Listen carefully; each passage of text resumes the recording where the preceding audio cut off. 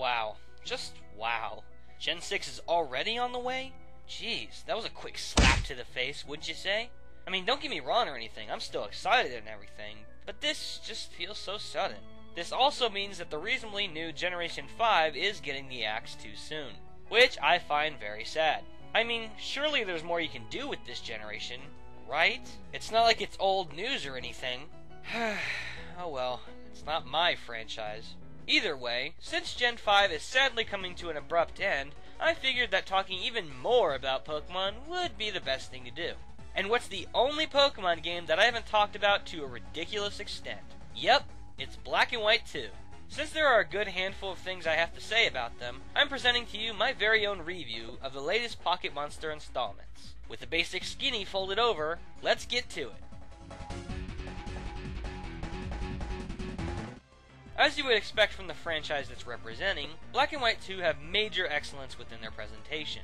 Yes, the games start out like all the rest. You choose your gender, you're set smack dab in the center of your respective hometown, you briefly get familiarized with the denizens around you, and soon enough, you select your starter Pokemon and set off on your incredible journey. Kinda seems like the same old shit, but it's a largely utilized tradition carried throughout the whole series. So, no complaints here. Like the original Black and White 2 are set within the Unova region. However, they're set 2 whole years after the events of their predecessors. And let me tell ya, a lot of things have changed in those 2 years. The player character, whether it be Nate or Rosa, starts their journey in Aspertia City, a small town situated in the southwestern quadrant of Unova. During your region-wide trek as a trainer, you'll notice all the changes made to the world around you. Newly introduced gym leaders, landmarks, and even cities are just a few of the expansions introduced here. There are a ton of changes made here. Every single one of them definitely for the better. Once again, Team Plasma is the respective crime organization of this region. Getsus is still the leader of the team, and they're still clad in their awesome outfits and battle themes. However, their looming presence and overall hostility level is even higher than that of the Black and White 1 grunts. Also, their plans are much more straightforward this time around. Good old world domination. The GG Getsus. Have yourself a bronze medal. Oh well, at least they're awesome. Though, I don't like how they turned them into pirates. Yeah, ninjas are better anyway. In terms of sound and visuals, Black and White 2 deliver this greater than all the other main series handhelds. Well, for the most recent installment, this is basically a given factor. The game still utilizes the engine used in all of the Gen 4 and 5 entries, but somehow they actually managed to step up the visuals even more from Black and White 1. Hell, they constantly show this off throughout the entire journey. I personally find it to be Game Freak's way of saying, hey, you see that awesome stuff on your DS screen? Yeah, we made that! Like a mouse! Also, like every single Pokemon game, Black and White 2's soundtrack is sublime. Tons of stellar remixes, and a large selection of new tracks to rock out to. It doesn't exactly top XD's soundtrack, but it's probably my favorite soundtrack of the main series handhelds. That is one hell of a title to claim. As far as the aesthetics go, Black and White 2 don't leave any aspect lacking. Their sound and visuals are quite possibly the pinnacle of what the original DS can do, and it's not hard to see or hear why. As is customary with the main series installments, Black and White 2's gameplay tremendously utilizes the formulaic battle system that characterizes the entirety of the franchise. The competitive turn-based battling layout that we all know and love is still present within these 2 versions, and that's great, because I can honestly say that I could never, ever play through a Pokemon RPG that didn't follow this formula. It's simple, streamlined, and super easy to use. But at the same time, the modern-day battling system of the Pokemon games harbors an immeasurable amount of depth. With 649 Pokemon, 559 moves, 164 abilities, and the plentiful customization routes you can take with all of them, Generation 5's refined polishing of said formula is sure to provide a long-lasting and enjoyable journey. Given its hard-to-master nature and the shitload of variables present within it, I honestly don't understand why some others think this formula is tiring. Yes, it's true. The basic gameplay style has been the same for over 16 years now. But there is so damn much you can do with this system that it's hard to even fathom. Besides, Pokemon started with this formula, and it's my guess that it will forever remain that way. Now, I am not gonna cover every little detail. I'll let you figure that out for yourself. And if I did do that, even my top 100 would pale in comparison to this video's length. Even though Black and White 2 unaltered the battling system from their predecessors, they still managed to add plenty of additions to hold you over with. First off, there's the Unova link, which can do several things on its own. It brings forth the key system. No, not that key. This key system basically acts as a difficulty toggle. Black 2's difficulty change is challenge mode, and White 2's difficulty change is easy mode. Both of these changes do exactly what you would expect them to do. Easy mode lowers the difficulty, and challenge mode heightens it. Don't worry, you can get both of them in either version. Just connect with a friend whom has the other version. And you're done. The other feature within the Unova link is rather special. It's called Memory Link. If you connect Black 2 or White 2 to one of the original Gen 5 versions, this feature actually reveals important flashbacks for certain NPCs in the game. Some of these flashbacks actually shed some light on events that occurred between Black and White 2 and their predecessors. That is cool. It says a lot about your game when you even allow otherwise unknown information to be discovered like that. Kudos to you, Game Freak. Another notable change was the inclusion of the new form differences. Similar to what Platinum did, Black and White 2 introduced a number of distinctive differences to certain Pokemon.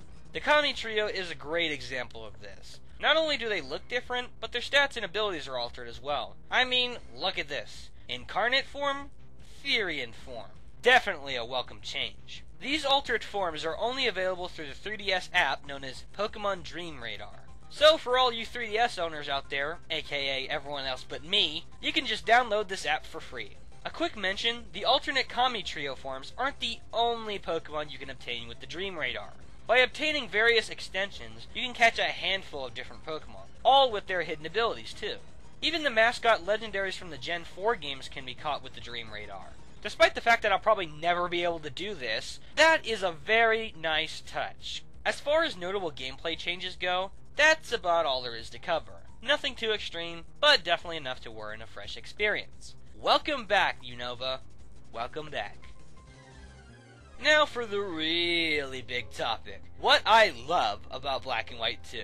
The central reason for Black and White 2's surprising amount of freshness lies within the ravishing polish it gives off. In spite of using the exact same engine and the fact that they're direct sequels, the entirety of Black and White 2's adventure feels like something all new.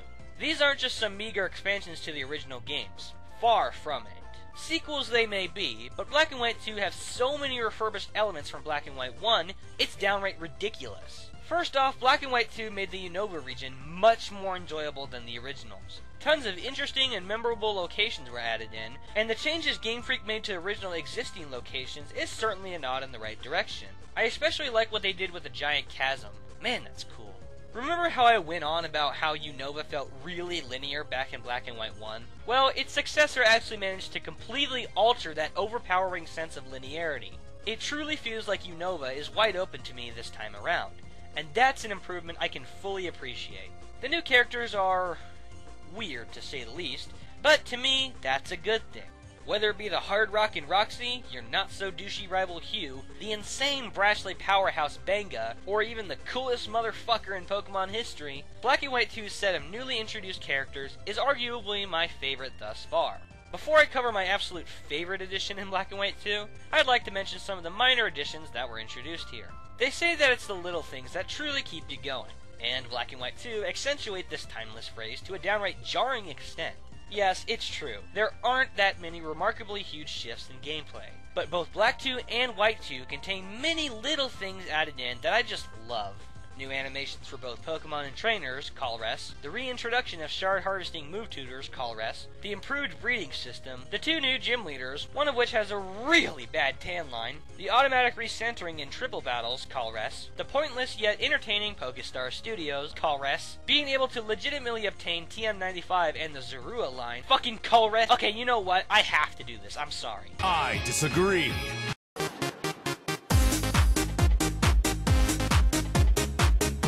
And now, it is time for the pièce de résistance, or however you pronounce that shit, the PWT!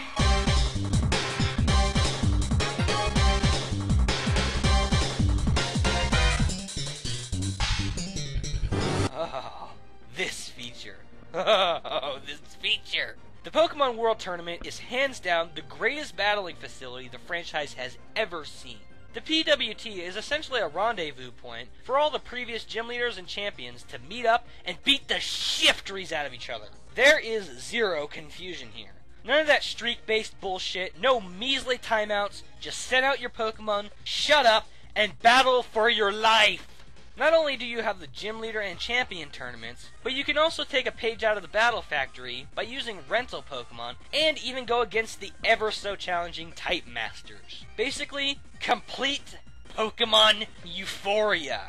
Now, with all the positives taken care of, let's delve into the negatives. Out of all the positive aspects Black and White 2 have within them, are there really any negative aspects to address? Okay, what about the metagame? Okay, I give up. As far as glaring negative aspects go, Black and White 2 don't have anything to bring up. Sure, I could be petty as all hell and complain about something like, "Ew, Team Plasma's cliche and ends hardly in the game." or, "My Tepig can't learn fly." but are those really things that negatively alter the game? I don't think so. The only thing that I could possibly pass off as a con is the fact that I actually wanted more put into this game. But that's somewhat of a selfish thing to say, as they already packed a ton of content into the small DS cards, enough to actually cause slowdown at some point. Jeez. Nothing else needs to be addressed here. Black and White 2 are completely free of cons, at least in the eyes of this hipster. So, what's the final verdict? Do Black and White 2 deliver the greatness the series is known for, or do they pitifully fall short of everything we had hoped? Well, it shouldn't take you that long to figure it out.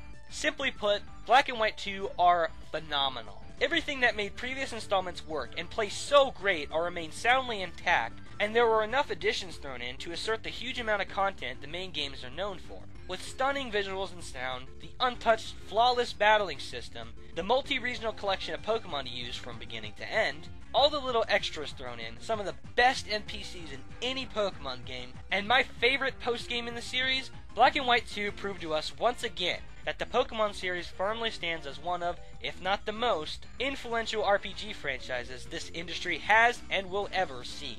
Like I said, it's very sad to see both Gen 5 and the DS get the boot. But if this is how they plan to finish Gen 5 and the DS off, I'm glad to know that they gave one hell of a last hurrah.